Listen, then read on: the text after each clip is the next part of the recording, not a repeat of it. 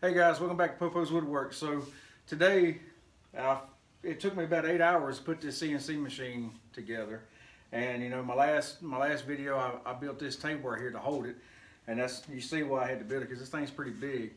But putting it together really isn't that bad. It's just tedious, for lack of better terms. And which mine did come with, most people said directions are online. Mine came with a book, but the online was actually a little bit better for me. But anyhow, so I've been playing around with the CAD. The CAD is, I've used CAD on Silhouette Cameo, and I figured that I'd be somewhat versed on it. It's nothing like it. It's completely different. So the learning curve is pretty steep on it. Still ain't there yet. I have no clue about feeds and speeds, so I've done a few scrap pieces here and there, mainly out of MDF because it's so soft, but I'm gonna do some softwood for the first time, and I'm purposely gonna do 3 bit changes just to get versed in that, because supposedly when you save the G code, you gotta save, if you do 3 bits, you gotta do 3 separate G codes, so it gives you that chance to change the bit. But anyway, so what better project to do for your first CNC reel cut, for lack of better terms, than the Popo's Woodworks logo. I'm gonna do a sign with it and see how that turns out. So anyway, that's enough talking. I'm gonna turn you around, put you on the TV screen right here behind me, so you can see what I'm doing. I'll show you the design, and we'll go ahead and get cutting. All right, so you can see my design right here, and it's pretty simple. It ain't nothing extravagant about it. So basically, I measured the depth of the wood, where the thickness of the wood is 0.76, a little over 3/4 of an inch. I'm doing 16 wide, 11 1/4 tall. And then you see my settings here: softwood, Shapeoko xxl, and I changed my retract height to 0.2 inches instead of 0.5. So all that's set. And then I ain't got to fool with none of this because I've already got my tool pass in here. So right here you see the outline right there. Everything is outlined is going to cut out, and this is with the 1/8 inch end mill bit. And then this is going to be the Popo's Woodworks and the handcrafted. So all the letters is going to be a 60-degree V bit. And then lastly, the outline, which is going to cut completely through and cut the actual shape of the sign out, that's going to be a 1/4 inch end mill. And pretty simple. But like I said, I wanted to do 3 bit changes just to try it out. So to get to that, I'm going to have to go and disable this one and disable this one. That way I'm going to do the 1/8 inch end mill first, because that's the one I already loaded in my Shapeoko, however you want to say it. So I'm going to come down here and click Save G Code. And I'm going to do Popo inner line. And I'm going to let me put a 1 in front of that. 1. Alright, so I'm going to save this to my G codes. Now, I'm going to disable that one, enable the V bit, and do the exact same thing. So I'm going to go to G code, number 2, Popo V bit, or let's do letters. I'm going to do the same thing, desktop, G code file, hit save.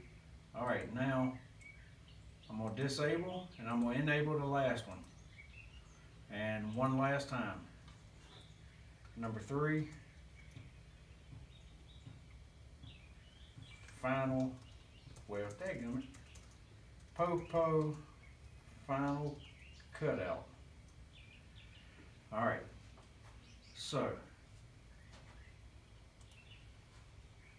G code, save. And you can see right here, I've got tabs in here. That way when it goes to cut it out, it don't fly all over the place and all that. So all these little squares is tabs. So now that I've got all that saved, what I'm gonna do is, I'm gonna come out of here, close out of here, and I'm gonna open up Carbide Motion.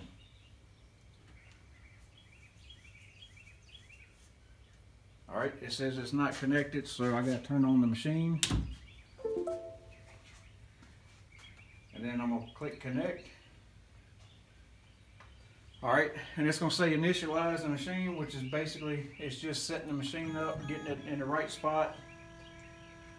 And then from here, I'm gonna turn the camera off and put the camera, oh well, let me show you how to load the file after that thing gets set. All right, so I click on load file, go to desktop, G-code, and this is the first one I wanna do. It's Popo interline number 1. So I'm gonna double click it, and there's the G-code. So now all I gotta do is come down here and hit start, but I'm gonna go ahead and turn the machine and get it ready. First off, I'm gonna jog it, and I'm gonna bring it down fast mode right there. Now I'm gonna turn the camera so you can see what I'm doing. All right, so I've got that set here. I'm gonna move my mouse over here and make sure my hand ain't gonna be in the camera.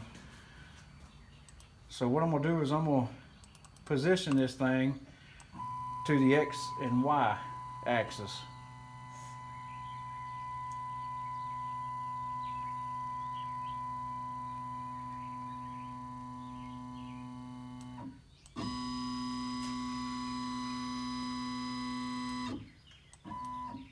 All right, like I said, all you CNC guys out there, this is only like the second time. I used it to make the wasteboard and these clamps, and that's it. So I am not well versed on this thing yet. I'm still learning. All right, now I'm gonna go in here and set my, I'm gonna zero all on my X, Y, and Z axis. And I have this little touch probe.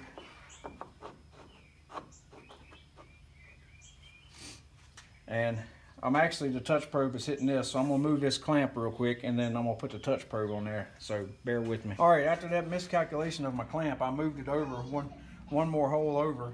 So I'm gonna take my probe, and as you can see, this thing has got a cutout on it.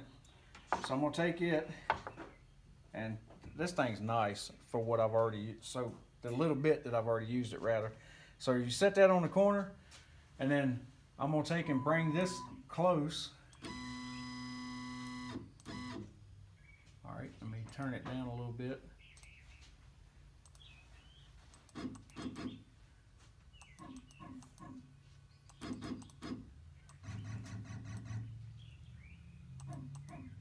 All right, then you got this little alligator clip thing, and the first time I forgot to hook it to it and almost broke my bit. So you just clip this to the bit, and then you'll go to probe, make sure all my axes are 0. Then you go to probe, and I'm gonna do X, Y, and Z and pick a 102 1/8 inch end mill, and then begin probing, and it'll do its thing.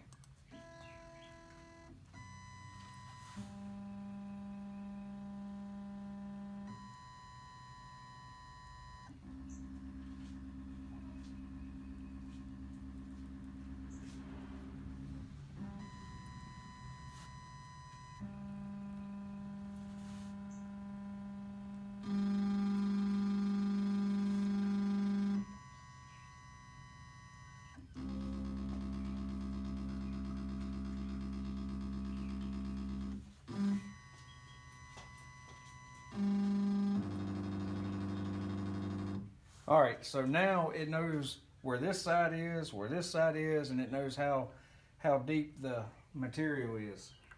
So now all of those are set. And I'm gonna hit done and go to run. Then I'm going to hit start job. And of course, it's gonna move a little bit, and it's gonna tell me turn spindle up to 18,000 RPMs and turn the router on. So now at this point, I'm gonna go ahead and set it up to where it does time lapse, because it's gonna take a minute to do this stuff.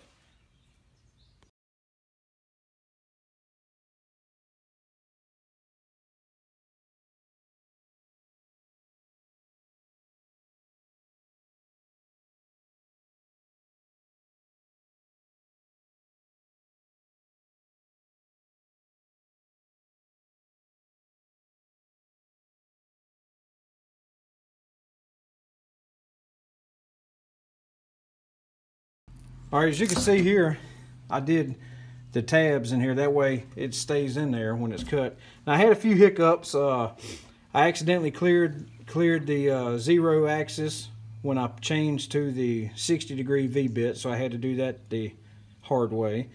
And then when I went to cut this outline here, when I set it up in the program, it only went down 1/4 of an inch. I forgot to set the depth of the thickness of the wood to go all the way through, so I had to redo the program, re-upload it, and then that's why you see that it cut this twice. So that's where we're at with that.